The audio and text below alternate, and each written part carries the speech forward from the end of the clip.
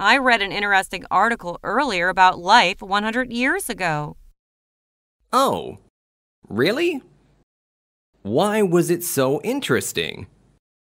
Well, life 100 years ago was so different. It just got me thinking.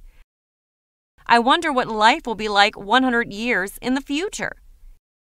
It'll probably be completely different to our lives now. Oh, definitely.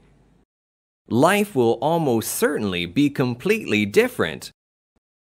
I think we're already seeing major changes in the form of wearable technology. Like smartwatches? Yes, like those. I think the next step will be technology that we can implant directly in our bodies. For example, if you want to improve your eyesight, you'll be able to implant a tiny camera into your eye, which will allow you to zoom in on distant objects, or even record everything that you see. That sounds like science fiction. Maybe at the moment, but as advances in technology are made, it will become more and more likely. In fact, I would say that in the next 100 years, this is very likely to occur. I'm not sure if that's a good or a bad thing.